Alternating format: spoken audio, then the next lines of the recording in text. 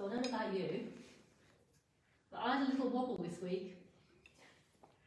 I started to lose a little bit of my motivation, sort of around Thursday and Friday, and thinking, what am I doing everything for? We're in lockdown, this is never going to end.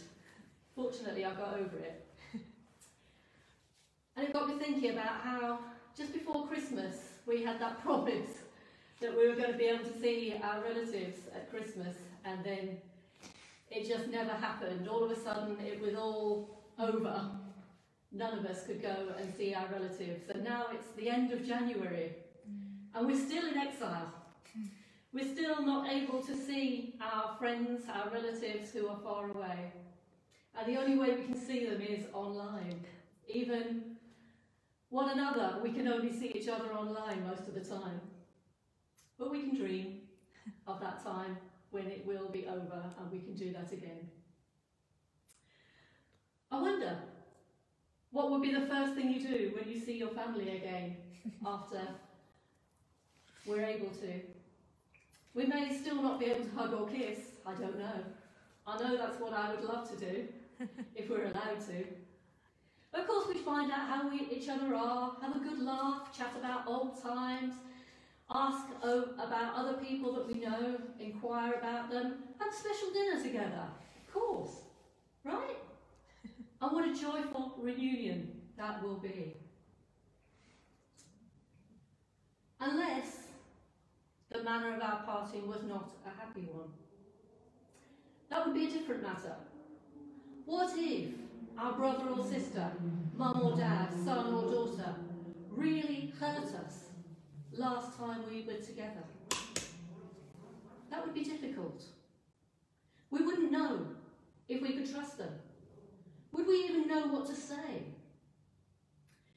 Well, that's the situation Joseph finds himself in when we pick up his story today. He's been in Egypt now for more than 20 years. He's lived through being a slave, then a trusted servant, then falsely accused and put into prison for years where he was trusted to look after the other prisoners, and finally, a long way down the line, he was released when he interpreted Pharaoh's dreams correctly, and he was put in charge of Pharaoh's food storage and distribution, second only to the king in power and authority. And his brothers come to Egypt. Last time Joseph saw his brothers, he was just 17 years old, only a kid, and his brothers were trying to kill him. They were jealous of his special treatment in the family and the blatant favouritism of their father.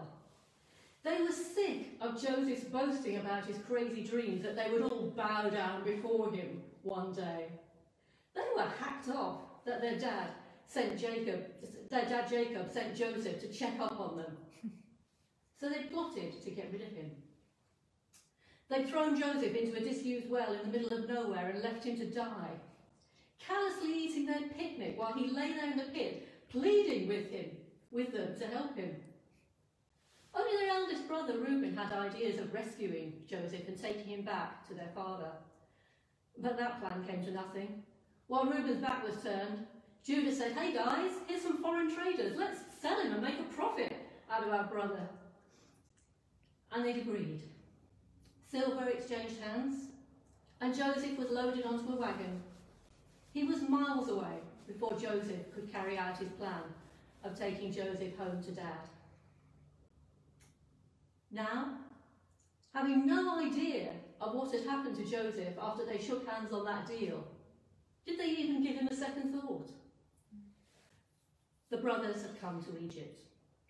Their father Jacob had told them to come and buy grain as they'd become victims of that same famine that affected Egypt. As the Pharaoh's right-hand man, in charge of all the distribution of food, Joseph finds himself face to face with the men who tried to kill him all those years ago. Clearly, it's not going to be the joyful reunion that we were just talking about. It's complicated. The brothers don't recognise Joseph. Why would they? They're not expecting to see Joseph in Egypt. Joseph has grown up. He's become a man, and a powerful man at that. He's second only to Pharaoh in authority. He is dressed and groomed like an Egyptian, and he talks like an Egyptian. That sounds like a song. I was thinking. As far as they know, he is an Egyptian. But Joseph recognises his older brothers, and his heart is filled with a yearning for his home and his family. But can he trust them? He had 11 brothers, and only 10 have come. Is his little brother Benjamin still alive? Now, Joseph and Benjamin shared a mother, and she was Jacob's favourite wife. Her name was Rachel. And Rachel had died giving birth to little Benjamin. Where was Benjamin? Thinks Joseph. Perhaps these brothers had killed him too, who knows? And what of their father, Jacob? Joseph means to find out what's going on with his family, but he wants to do it his way. He doesn't know if he can trust these brothers to tell the truth. Now, Joseph's got an advantage here. His brothers are unguarded, at his mercy, not knowing who he really is. So he plays them. Joseph forms an elaborate plan to test them, while also hopefully getting to see Benjamin for himself and satisfying himself as to his little brother's well-being. Have the brothers changed? Do they still care more about money than their own flesh and blood? Are they still beset by jealousy? So Joseph pretends to be suspicious of the brothers. He accuses them of lying, of being spies. He tells them he won't believe in their innocence unless they bring their youngest brother back to Egypt. He claps them in prison for 3 days and lets them stew. On the 3rd day, he tells them he's going to keep one of them behind, in prison here in Egypt as surety, while the rest of them take the grain back to their families. But they must come back with the youngest brother to prove they're not lying. Now, this is a turning point for the brothers. I don't know, is it the prospect of potentially losing another brother to an Egyptian prison that pricks their consciences? Is it the realisation that it's Benjamin that's being asked for, the youngest and the brother of Joseph? Benjamin, who's now the father's favourite since Joseph is no more, or so they think. Is it the fact that this strange Egyptian overlord is telling them that he fears God, their God, the God of Israel? Well, whatever it is, their thoughts finally turn to the brother that they betrayed and sold all those years ago. Joseph listens in on their conversation. Now remember, they don't know that he can understand them. They think he's an Egyptian. They're speaking their own language. And he hears this. Surely we're being punished because of our brother, they say. We ignored his distress when he pleaded with us for his life. And that's why this trouble has now come upon us. Joseph hears for the first time that Reuben, his eldest brother, had tried to save his life, but his brothers wouldn't listen. He knows that these brothers of his ignored his cries for help. Now the brothers realise there are consequences to their actions.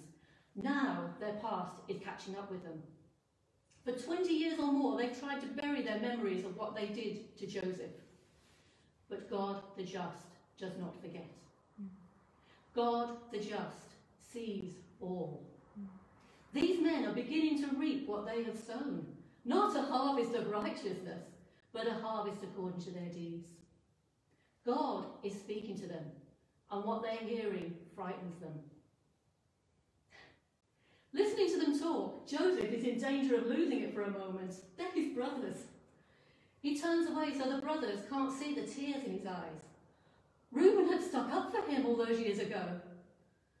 The others had heard him crying for help, but they'd done nothing. Then he recovers himself. Joseph calls for the second eldest brother, Simeon, to be shackled.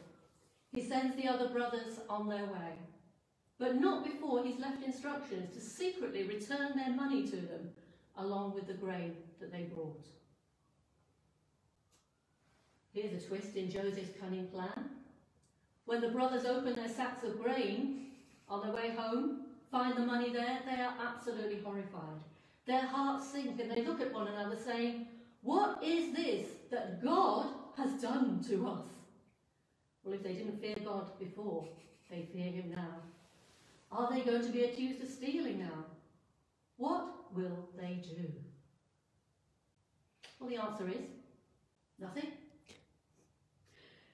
Sometimes true repentance takes a while. Being sorry for what you've done is not the same as repenting. Believe me, I know.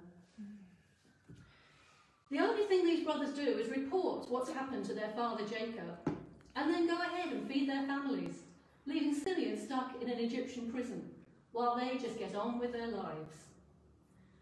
Now, I know they didn't ask for this, but could they really just leave Simeon there to rot? But that's exactly what they do.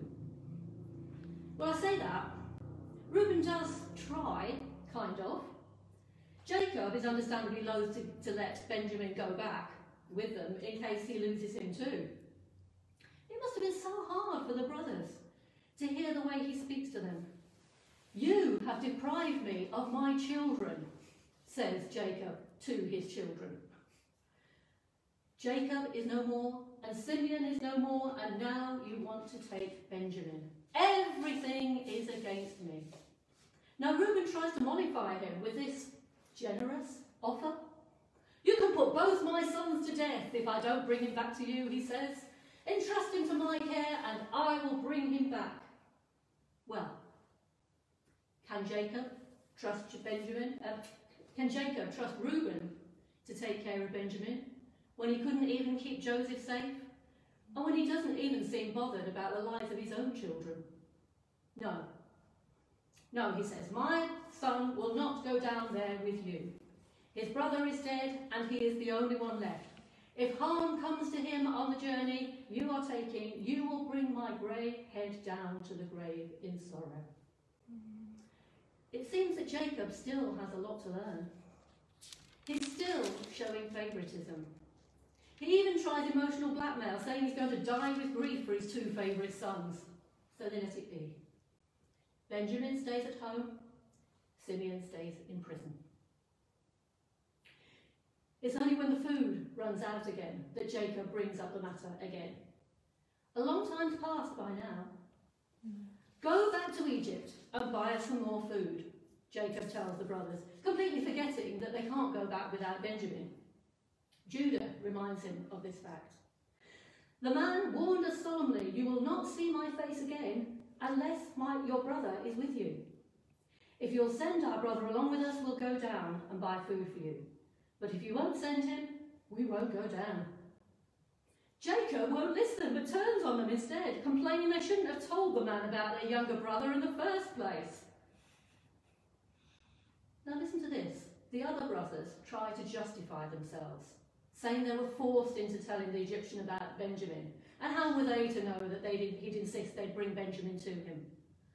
But Judah steps up at this point. Judah, whose idea it had been to sell Joseph for a handful of silver. Judah is the one who shows he really has changed. Judah says this to his father: "Send the boy along with me and we will go at once, so that we and you and our children may live and not die. I myself will guarantee his safety. You can hold me personally responsible for him. If I do not bring him back to you and set him here before you, I will bear the blame before you all my life." Judah takes responsibility, and by his actions he saves the lives of his father, his brothers, and all their children, because Jacob finally relents. Jacob finally shows a little faith in the God who has saved and protected him in the past. "Go then if you must," he said, "but take with you some expensive gifts and return the silver that is put in your sacks. Take your brother with you, go straight away, and may God Almighty grant you mercy before the man, so that he'll let your other brother and Benjamin come back with you." Mind you, he can't resist one last turn of the screw, making it all about him as usual. As for me, if I am bereaved, I am bereaved. So, the brothers go back to Egypt. Now Joseph has a few more surprises for them. When he sees that Benjamin is with them, he orders his servants to prepare a dinner for them all in his house. The brothers know nothing of this plan, and they're frightened when they're taken to Joseph's house. They speak to Joseph's butler and they explain all about the silver that they found in their sacks, but he tells them, your God, the God of your father, has given you treasure in your sacks. And indeed he has, for God has been at work in all of Joseph's actions. Simeon is brought out to them and they get ready for the meal. I wonder if the brothers noticed how their host asked tenderly about the health of their father. Did they wonder why this strange Egyptian spoke so kindly to their little brother Benjamin, asking God to be gracious to him? Did they question why he rushed out of the room in turmoil before coming back to begin the feast? Stranger still, when the brothers sit down to eat, they find they've been seated in order of their ages. How could he know this? And that their little brother Benjamin is given 5 times as much food as the rest of them. Will the old jealousies resurface? It seems not. There is no hint that any of them resent the special treatment that Benjamin gets. And that's where we leave the story. Now, what can we learn from this bizarre turn of events? Well, I think there's 3 things we can learn, and I'm not going to take long over them. Firstly, we see that the spotlight has turned from Joseph to his father and brothers. We see that God's work in them is ongoing. Jacob has not yet learned how destructive his favouritism is, but the brothers have learned to overcome their jealousy, and they genuinely seem to care about Benjamin and be sorry for what they did to Joseph. Isn't it true that God's work in our lives often takes a long time? Between feeling sorry and actually changing our ways. Certainly true in my life. Perhaps we don't actually take those positive steps to show that we've repented. We're afraid to, or we're not quite there yet. Perhaps like Jacob, we look to blame others for our misfortune instead of letting God actually speak to us. And sometimes God needs to speak to us repeatedly until we realise that God wants us to step up and take responsibility, showing the fruit of repentance like Judah did. So God's work in us takes a long time. Secondly, as Reverend Amy said a few weeks ago, this is not just the story of one family, but it's God's story. Joseph has already learned that he is not the main player in this story. God is. When the brothers come and bow down to him, as they did in his dreams, it's not to make Joseph feel good. It's because by God's grace and mercy, Joseph has the power to save their lives. That's an important lesson too. When God gives us gifts, it's not just to make us feel good, but so we can use those gifts to help others.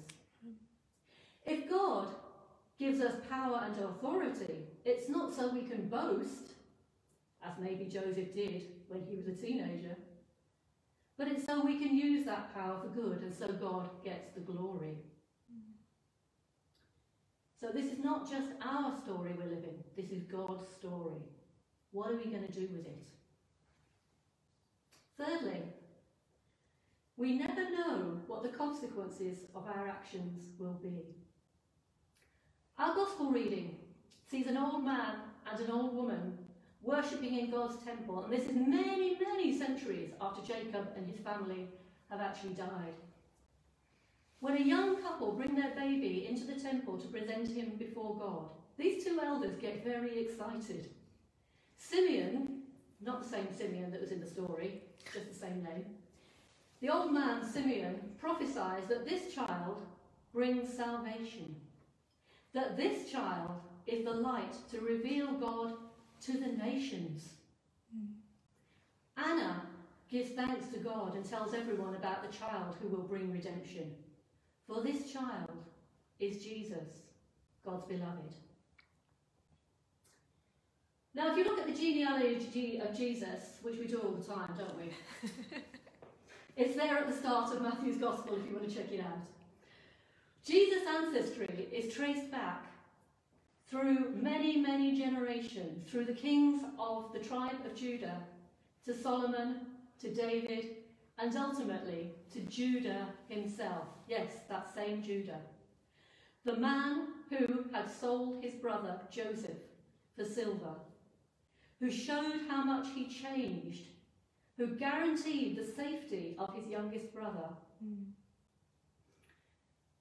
He is the man whose tribe became preeminent in Judah, in Israel. The tribe of Judah. The kingdom of Judah. Whose descendants include King David, the man after God's own heart, and Jesus, the beloved of God, the Saviour of the world. And that's what I want to leave us with. See, it doesn't matter how badly we screwed up. If we're willing to face the consequences of what we've done, if we're willing to give it all to God and take responsibility, God will use it to fulfill his purpose in history and to bring about salvation. As we say in our communion service, this is God's story and this is our song.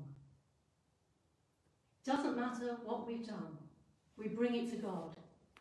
He makes something beautiful out of it. Maybe not now, maybe not tomorrow, but God uses everything. I'm going to leave you with that, and let's just spend a few moments now giving it all to God, whatever it may be that's in your heart today. Just give it all to God, and I'll give you some space so he can speak to us.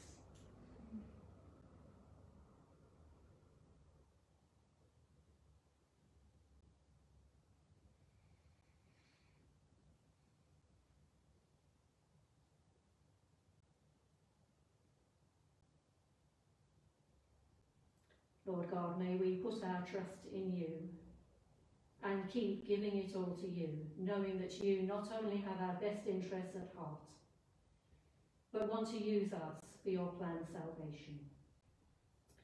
In Jesus' name, amen. Amen.